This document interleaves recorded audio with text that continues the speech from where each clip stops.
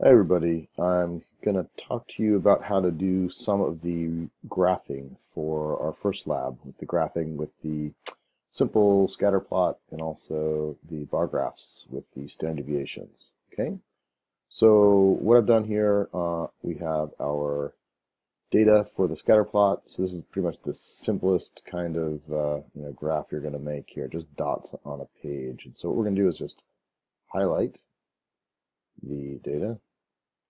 I'm using the newest version of Excel, by the way. Yours might vary, but they're all pretty much the same. So even if it's not exactly the same, it should give you the hints you need to be successful here. Okay, so highlight your data first. You got to tell Excel what it is you want it to graph.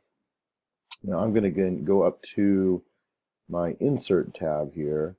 I'm going to insert a graph, and I want it to be a scatter plot. So I'm going to go over here to scatter plot. Just choose scatter plot.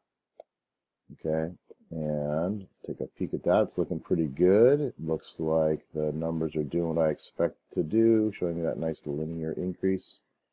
Now right now I've got hours on my x-axis and the dollars earned are on my y, but I don't have any axis labels there, right? It did default the title to dollars, but I actually might want to change that too. So in this version of Excel, to do that, you click on the graph, and up over here in Add Chart Elements is where you get to things like the chart title if you didn't already have one, or the axes titles that we don't have, right? So I'm going to add in a primary horizontal axis title, and I'll say hours down here, and I will go and again add the axis titles for the vertical. That's this y-axis here. And I will call that, what was that? That was dollars, right? Okay, so dollars. So there's our graph. If I want to change that title, again, maybe I want to put something else in there, money made, something like that. So that's basically it for the scatter plot. Just really simple. Just wanted to get you a little practice with that. Again, depending on the Excel version you're using, you might have this insert tab there. It might say graph. You could also go up to the very top menu, which is actually not being shown on the screen recording right now, but there's an insert menu item right up there that you can also select. You can actually I can click on it so you can say insert, and I could have said insert chart, right? And I could have gone down to the XY scatter and brought up a whole nother one of those, okay? So we got a lot of different options there for you, and hopefully that'll give you an idea about where to head to do some of these things, okay? What I want to do now is move over to our, let's see, actually, all right, I just moved it down real quick so you could see. So I'm on my money tab. So I've created multiple tabs in my Excel document. This is nice because if you have several things to do, you don't have to turn in separate files. It's kind of nice to have everything just in one place. Other thing you could do is just click on these graphs and copy and paste them into Word or some other Word-like document builder, and then you can upload it in that form as well. Okay. So now I'm going to move over to the bacteria page. Okay, and I'm going to take my screen here if I can and move it up a little bit. I'm going to Okay, move the screen back up so you can see all the options up there again. So here's the data as it shows in the lab handout for us, right? So I've just typed in all the numbers.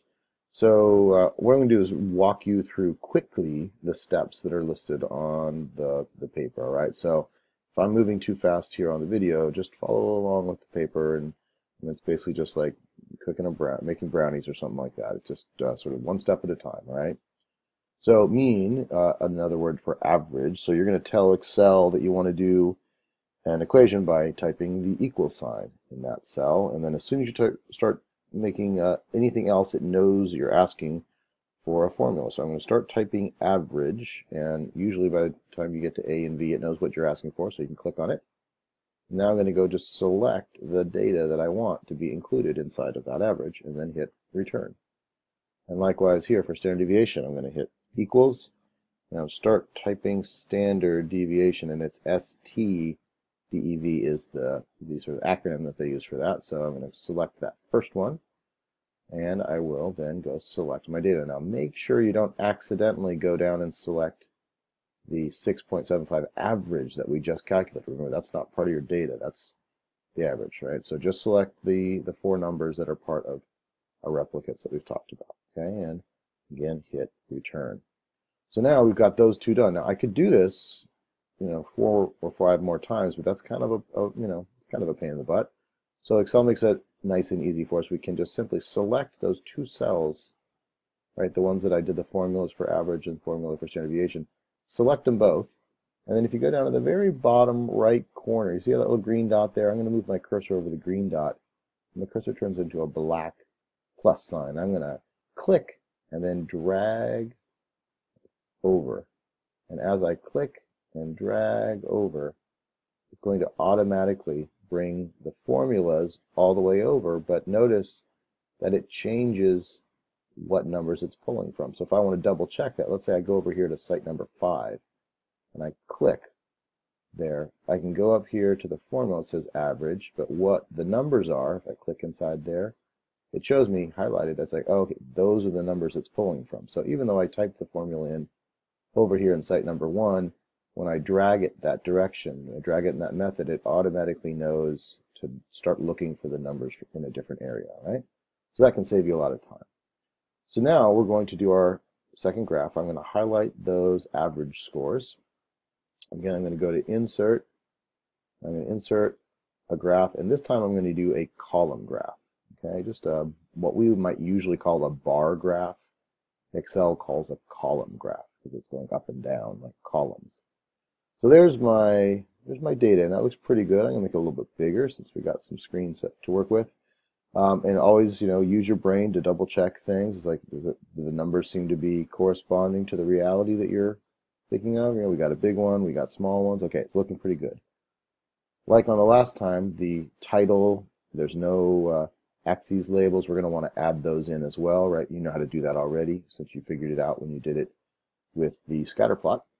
The hard thing about this, the only thing that's really challenging, is adding those error bars, those standard deviations that show us how variant the data is, right? So if you look at these standard deviations, notice we have a 0, and at first glance you might think, oh, I did something wrong, I got a 0. But if you look at the data, all 4 of our replicates, every single one was exactly 12. So of course the average is obviously going to be 12. And the variation within the numbers, well, it's 0, right? Because they're all the same numbers. Whereas you come on over here where we have 40 and 34 and 55 and 33, there's a lot of variation in those numbers. And so, consequently, the standard deviation is going to be a lot bigger, right? And so what we're going to be doing is adding these numbers on, but not as an extra bar. We're going to put them as little lines that are going to show us on top of these averages how much variation there was in all the numbers that made up this average. Because remember, this is just a single number that we're plotting here, right? The average for bar number 3, for site number 3, was 22.75. But I don't know how many numbers made up that, right? This could be a million numbers that made up that single average. So by this one extra number of standard deviation, it can give us a lot more information about how much variation there is in all of that data that made up that average. So let's put in our bars, right? So I'm going to start over here as if I had just been typing something in over here, and I'm going to select the chart, right? So you always want to make sure you select the chart. Then I'm going to go and I'm going to select the bars, okay? So I've selected those bars, and come on up, and what we need to go over to is the area that's going to allow us to start working with that chart. Now, depending on the version you use, if you just click anywhere in that chart, it's going to automatically go to an area that's going to give you a lot of options for doing something with your graph. This new one doesn't necessarily do that, which is sort of interesting. You got to go over here and tell it to go over to the chart design area, okay? So this kind of brings us back to what we saw earlier. What I'm going to do is add, again, a chart element, right? So I'm going to click on that one, and what I want are error bars, okay? Now, this is where Excel gets confusing and sort of stupid, because notice we're trying to plot standard deviations, and it has one that says standard deviations, which seems super straightforward, right? That's the one we should click on, except it's not. Because if we do that, what's going to happen is I'll say standard deviations, and it just automatically put lines on there. And so having a bunch of error bars that are all exactly the same, that doesn't make sense, right? Because our standard deviations were all different. So this is just one of those things that Excel is just terrible at. So I'm going to click on those, and I'm going to delete those error bars. So luckily, there's still a workaround, right? So we're going to go over here, we're going to do error bars, but we're going to go all the way to the bottom where it says more error bar options. Right? You'd probably never even think about checking here. When you go into those more error bar options, and over on the side now, I'm going to move my window over just so you can see the full area here. So we can see that it's put the error bars on, but can you notice that they're all looking the same again, right? That we know that's not right, because some of these should be really big, and some of these, like site number 2, should have no bar whatsoever because there was 0. So we got to modify it. So what we're going to do is modify these bars. They look okay, it's just the wrong numbers that they're showing. So the direction is saying, do we want it to go up and down? That's both. That looks good. We could put little lines on the top so it makes it a little easier to see how big they are, so that's good. Here's the problem right here. It has a fixed value. Again, makes no sense whatsoever. You'd never graph data like this and have the same standard deviation on all the data. It's just not what happens. So what we need to do is go all the way down to the bottom here where it says custom. Okay. Now in the custom area, we're going to specify the values. So what we're going to do is in this top area, it's saying, okay, what number do you want for the part that's above the bar? And below that will be, what number do you want for the part that's below the bar? Okay, and what we really want is the same number going up and down. That's how the standard deviation works. It shows you how much of the variation of all your numbers is sort of plus and minus your average. Okay, so we're just going to put the same things in there. So this is what we're going to do. We're going to highlight that stuff. I'm going to clear that out so it's all ready to go. And then I'm going to come on over to my data. And I'm going to select these standard deviation numbers. And I'm going to select all 6 of them at once. Okay, so I select all 6 at once. I'm going to go back and say, well, the part that I want going under the average bar is the same thing. So I'm going to select the same 6 cells. So you can double check that because these should be everything exactly the same in both these areas. Now watch what happens when we do this. And I said, okay. Now we go over here and we take a look at our graph. And things are looking a lot better, right? Because we see some are big, some are small, some are nowhere. And that's exactly what we want to see. Okay, so now we've done our bar graph, we've added in our standard deviation, and we've made Excel work for us, even though at first glance it does some weird stuff for us, but it works. Okay, we'll get it there. So to finish this off, you'd want to put on a good title. You'd want to go over and insert the legend, the axis titles, so you can say what we're looking at there. So the number of bacteria or average number of bacteria. You know, again, what are these 1, 2, 3, 4, 5, 6? What does that mean? What are those areas talking about? Well, really, it's these sites, right? So now 1, 2, 3, that's not very good. So one thing we can do is add change those numbers into these labels, right? That actually mean a lot more. So to do that, we're going to do a right click on the graph, and if you're on a Mac, on a Mac laptop or something like that, that would be a 2-finger press, or if that's not working, you can also try holding down the control button and hitting the clicker. Those are all different ways of getting sort of a right click on a Mac. We're going to go here to select data. Okay, so we're going to select data, and I'm going to move this a little bit out of the way so we can see everything. So in the select data, the thing I want to look at here is down here, horizontal axis labels. Now what this is going to do, as I modify what's in this box right here, it's going to replace the 1, 2, 3, 4, 5, 6 with whatever I select. So I'm going to go over here and I'm going to select site 1, 2, 3, 4, 5, and 6. I'm going to highlight all 6 of those and bring it back, make sure everything looks good, and hit OK.